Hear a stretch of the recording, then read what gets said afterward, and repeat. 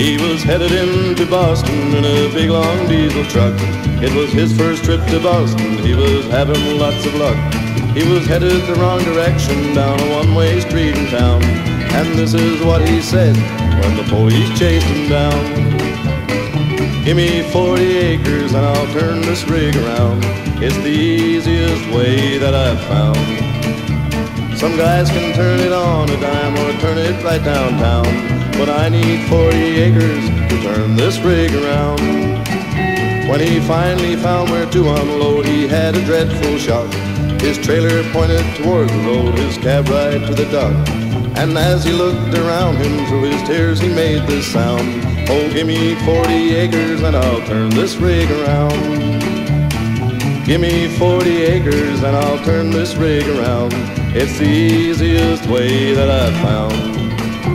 Some guys can turn it on a dime or turn it right downtown, but I need 40 acres to turn this rig around.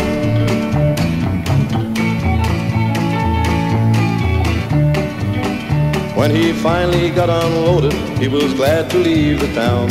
He was very, very happy going back to Alabama. When up ahead he saw a sign said, "You are northward bound."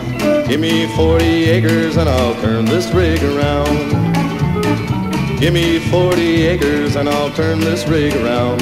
It's the easiest way that I've found. Some guys can turn it on a dime or turn it right downtown, but I need 40 acres to turn this rig around. He was driving down the right lane when ahead he saw a sign. He had to make a left turn, but he could not get in line. The tears were streaming down his cheeks and they all heard him yell, "Give me 40 sticks of dynamite and I'll blow this thing to." Give me 40 acres and I'll turn this rig around. It's the easiest way that I've found. Some guys can turn it on a dime or turn it right downtown, but I need 40 acres to turn this rig around. Yes, I need 40 acres to turn this rig around.